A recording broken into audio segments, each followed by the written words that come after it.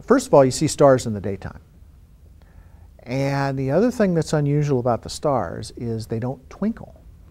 Now, why is that? Well, I mean, sun doesn't twinkle, does it?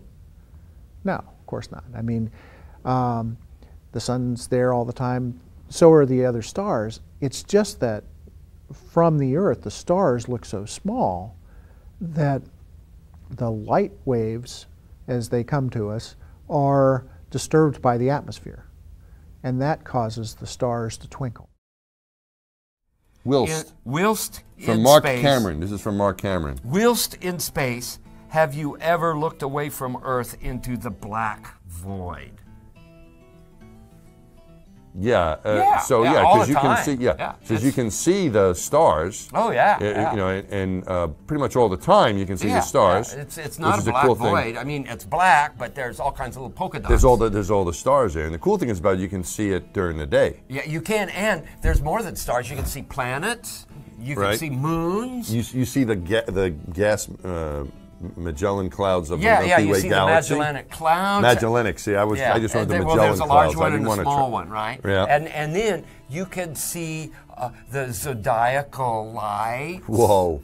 Those are amazing. Right before the lights sunrise. of the zodiac. The lights of the zodiac. The zodiacal lights. Okay, you can see those. Which are and what? Then you Explain can see those the to upper. us. Oh well. I mean, I know what they are, but explain it to the audience. It's this vertical column of fuzzy glow that comes up perpendicular to the horizon shortly before the sunrise. Every time? No, it depends on the viewing angle and such, not every time. But if the viewing conditions are right, you see this big fuzzy glow that goes way up high, maybe 30 or 40 degrees above the horizon, perpendicular to the horizon. And it's this fuzzy glow. It's a zodiacal light. But one thing to add to this, I think, which is kind of interesting about being able to look into the black void, is that we can't do that when the sun is out here on Earth. And it's not because the sun is so bright. It's because this atmosphere. Right? The light comes through the atmosphere and refracts, and we see blue. It scatters. We see blue. Scatters. So what we see is we see the blue color because the way the light gets bent. Was it only the low scattered, but it's the wavelength of the light that penetrates. Yeah, it's 1 over lambda to the 4. Right, and that's the blue light. Really so the blue light is what, the low wavelength or the high wavelength? Low wavelength. Okay, so only the low wave. The short wavelengths get scattered, and that's why we see blue. More than the long wavelength. Right. When you looked up at the sky, could you actually see the stars and the solar corona in spite of the glare? We were never able to see stars from the lunar surface or on the daylight side of the moon by eye without looking through the optics.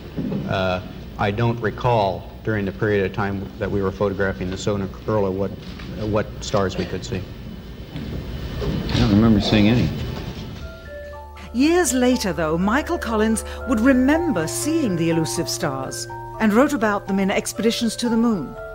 It seems his memory improved the older he got. Mr. Armstrong, I do realize that when you were on the moon, you had very little time for gazing upwards. But could you tell us something about what the sky actually looks like from the moon, the sun, the earth, the stars, if any, and so on? The sky is a deep black when viewed from the moon, as it is when viewed from cislunar space, the space between the Earth and the moon. The Earth is the only visible object other than the sun that can be seen, although there have been some reports of seeing planets. I myself did not see planets from the surface, but I suspect they might be visible. You don't see stars in the daytime on Earth, not because they're not there, but because the atmosphere is aglow with scattered light from the sun. If you take away the atmosphere, the sun will still be there, but the sky goes dark. That's what the folks get when they go to the edge of the atmosphere, and they're calling that the edge of space. But when you get to the edge of the atmosphere is no longer between you and the rest of the universe, and the stars reveal themselves just as they would at night. Since the moon has no atmosphere, then a daytime picture, if you're there in the daytime of the moon, you see a full night sky of stars, even with the sun in the sky as well. But when you get to the edge of the atmosphere, the stars reveal themselves just as they would at night. If you're there in the daytime of the moon, you see a full night sky of stars, even with the sun in the sky as well. The sky is a deep black when viewed from the moon, as it is when viewed from cislunar space, the space between the Earth and the moon.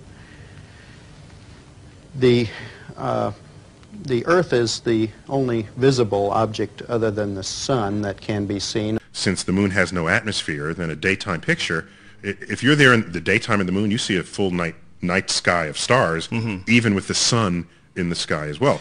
We were never able to see stars from the lunar surface or on the daylight side of the moon by eye without looking through the optics. Says you can see the stars. Oh yeah, you know, and pretty much all the time you can see the stars. Yeah. It's not a black void. I mean, it's black, but there's all kinds of little polka dots. There's all the stars there, and the cool thing is about it, you can see it during the day.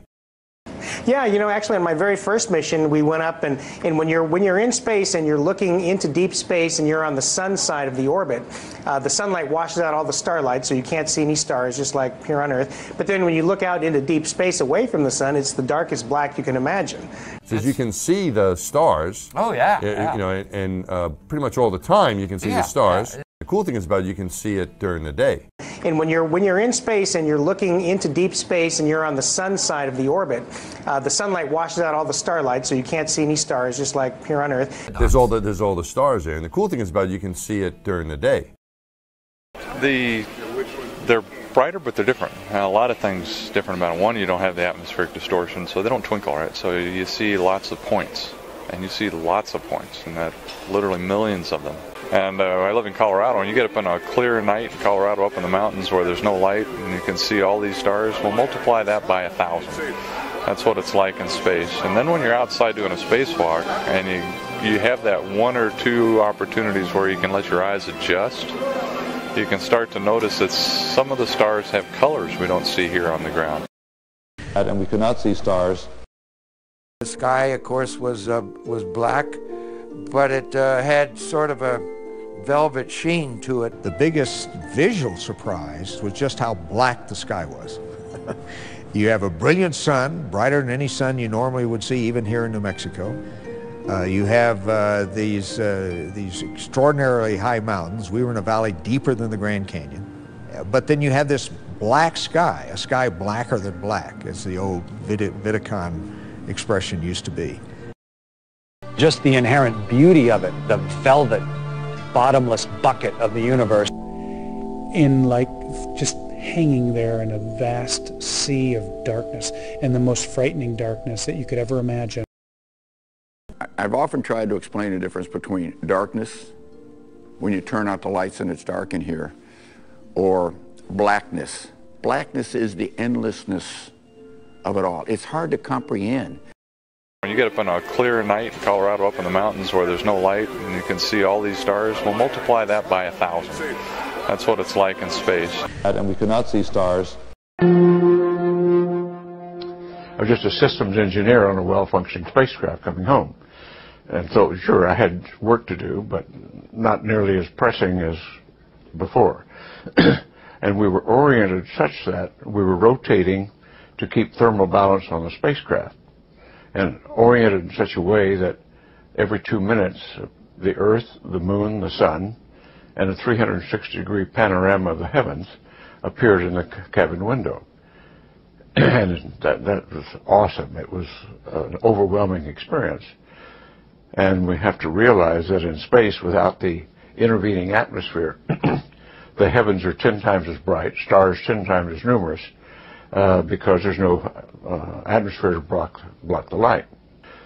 And we have to realize that in space, without the intervening atmosphere, the heavens are 10 times as bright, stars 10 times as numerous, because there's no atmosphere to block the light.